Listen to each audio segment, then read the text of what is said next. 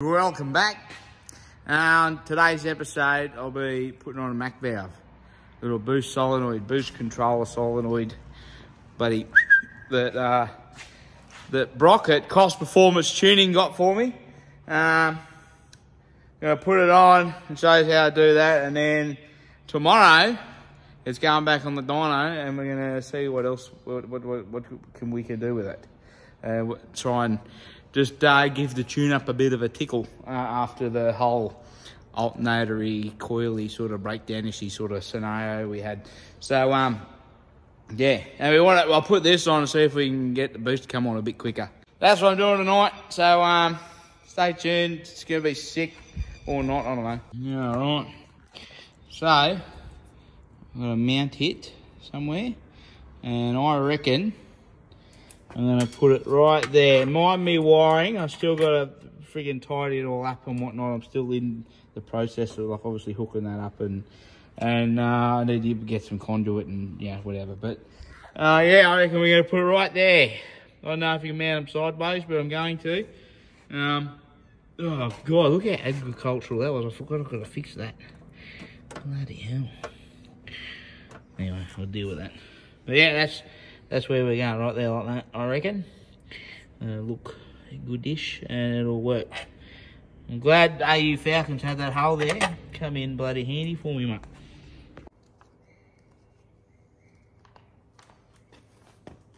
Hey, just while I'm here, check out the Mini Mate.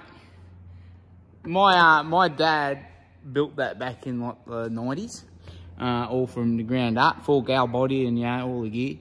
But it's in for a repair. My dad bought it, and then my granddad bought it off him, and then, which was his father-in-law, and then he drove it and he loved it, and then when he sold it to the gentleman that owns it now. He's had it for like 20-something years. Longer than I've been around anyway, and I'm 25. My dad used to do a lot of minis. He used to be riding the minis. This is the mini he built for my mum. I'm going to put a photo in right here. Oh, Susie B. See that? That's my dad's mini. Does anyone remember it? He won awards. It was in Hot Falls and Lowell Rotaries magazine back in the day. It was great. It was bloody awesome for him, and it's a massive accomplishment. But yeah, does anyone remember it? Anyway, back to me boost valves. Make some freaking boost, mate.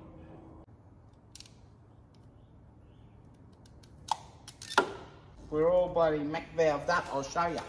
Alright, Mac valves bloody and wired. And now I have to plumb it. There's a long way to run it, but bloody is what it is, I suppose.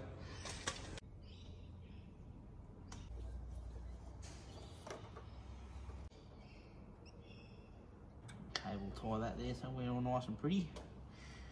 And then now I need more. Hey, look, here's some I prepared earlier.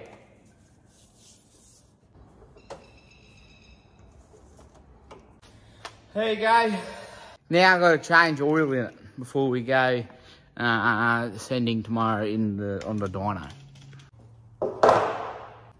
Also, how good's redpoint again? They got me my filter and another 20 litres of oil.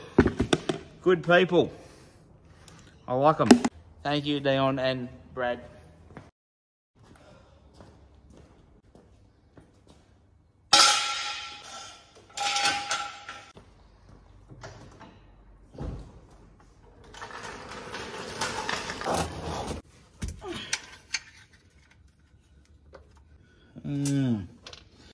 I'm not even going to tell you why that's milky like that. I'm going to let all the engine builders and race car drivers and tuners and bloody welders of my internet to tell me why that's milky. Yeah, that's the engine. That's the head gasket, your motor stuff. Why'd you even, you can't build an engine, why'd you even put it on the track? Oh my God. Methanol.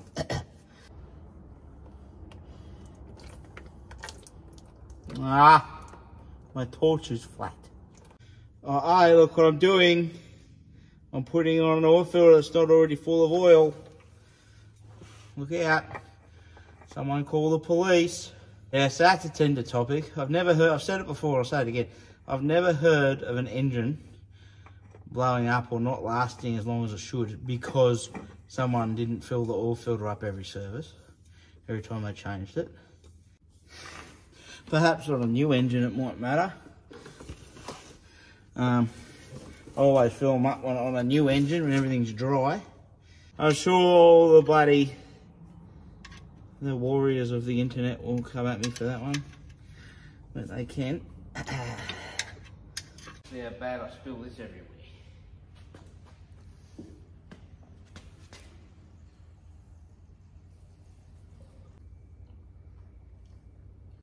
Now that is way over full, but I'll show you why I overfilled it. I put about 8 litres in it. See that everyone keeps asking me about?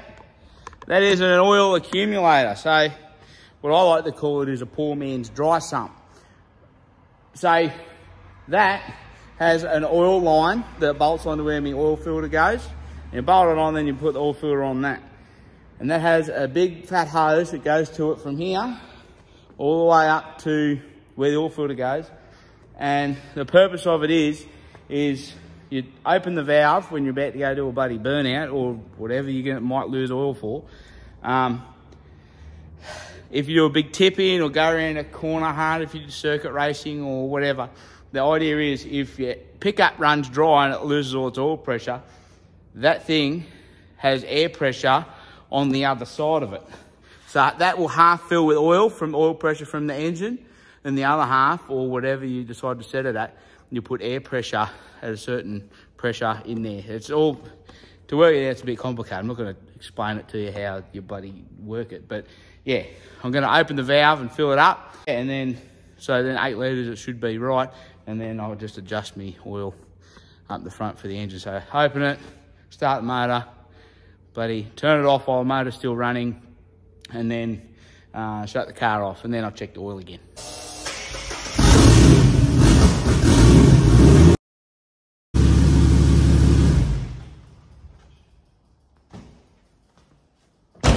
And now I let off the jacks.